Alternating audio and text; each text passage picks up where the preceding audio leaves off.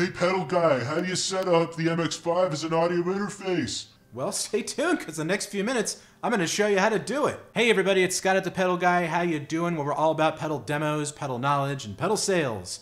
I love pedals, and so do you. In this video, I'm going to show you how to set up the Headrush MX5 as a USB audio interface. But before we get to it, if this is your first visit to my channel, take a second, click on that subscribe button down there, give me a thumbs up, help my video rank in the YouTube algorithm so I can make more content for you. Well, this is a commonly asked question I see on Facebook groups all the time. How do I record my Headrush MX5 onto my computer?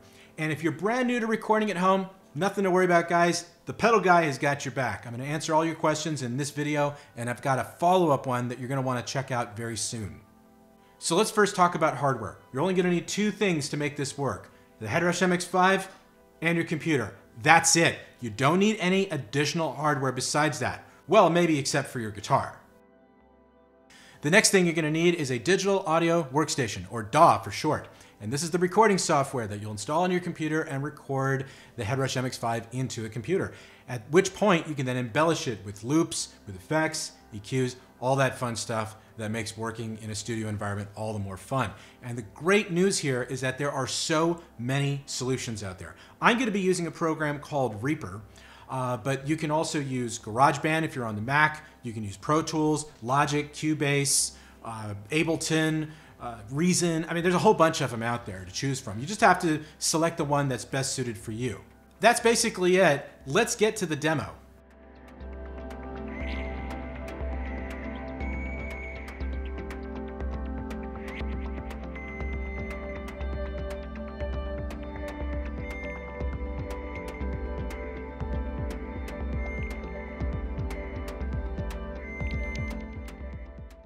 Assuming you've installed your Windows driver, you're now ready to proceed to the next step, which involves going to the global settings window. So let's go to that upper right corner and let's go to global settings. And this will bring up the global settings window. And we're going to be concentrating up here in the upper right corner under USB audio settings on the first page. So first thing we want to do is we want to set a sampling rate. Now you have a choice between 44.1 all the way up to 96. Do keep in mind that with a higher sampling rate, you'll use up more of your CPU and your hard drive. So I'm going to keep it on 44.1 for this example. The next thing I'm going to do is I'm going to turn on USB audio. And when I do this, you're going to get a message saying that it's connecting the USB device. There you go, connecting USB audio. And at this point now, you can see that the 44.1 kilohertz setting is now offline. That's because I haven't booted up my DAW yet. And once I do and I set it up as an interface, that will turn green. Now, you have three modes here that you can choose from: live, DAW, and reamp. For this video, we're going to be concentrating on live and DAW, and then in a follow-up video, I'll be concentrating on reamp. When you're in live mode, you'll simultaneously hear the audio that's coming from the MX5, as well as anything that's coming through the DAW. When you're in DAW mode, the only thing you'll hear will be coming back from the DAW itself. So you won't hear the real-time audio coming from the MX5. Rather, you'll hear it being processed from the computer out to the MX5, which can create latency, or the delay between playing a note and hearing a note.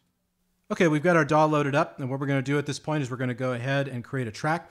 Now, this is pretty much the same no matter what DAW you're working with, whether it's Reaper or Pro Tools or GarageBand. The methodology is about the same. You want to go to the track list and just create a track. At this point now, what you want to do is what's called ARM for recording.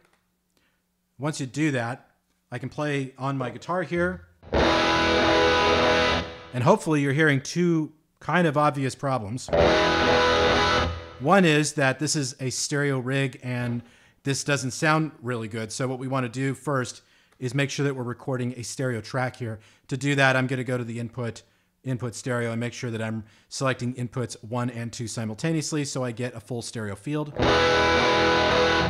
which sounds a lot better. But you're probably also hearing that other problem, which is that delay. And what you're hearing now is called latency.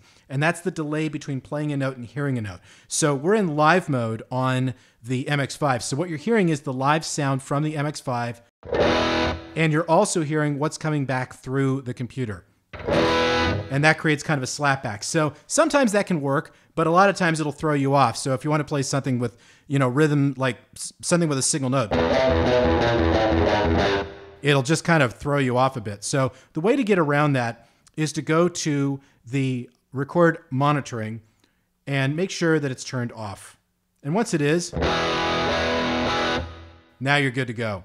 Okay, so here's what we had before. Here's what we have now. Much better. At this point, if we want to start recording, just go ahead and hit that record button, and here we go.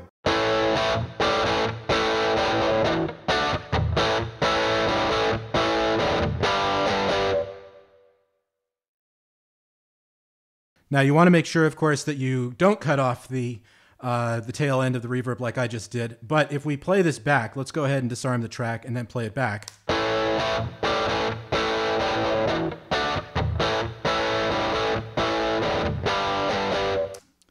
That's pretty much how you make your first recording. So be sure to save at this point as well.